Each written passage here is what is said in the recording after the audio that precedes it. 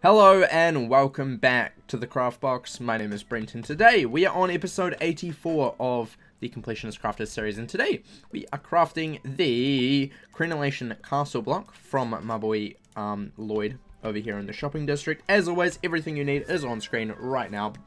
Amazing, I know, crazy. But yeah, let's head over to the housing crafting station, which is again what we'll be using. Which is right here, this big saw boy. And the Crenellation Castle Block is here. We need 7 ghost fire, which I recommend just buying from a reagent vendor, preferably. Well, the one that I normally go to is the Celestial one.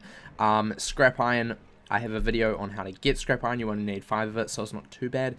Bronze gear there, dropped from mobs, and I think you can get it from scrap iron, I believe.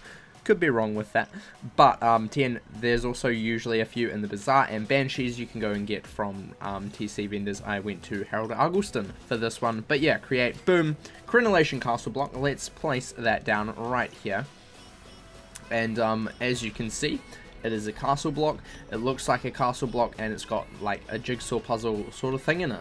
So yeah, that is all for today. Thank you for watching. Remember to leave a like and subscribe. If you're already subscribed, press the wee little bell so you know exactly when I post another video. And remember to craft outside the box.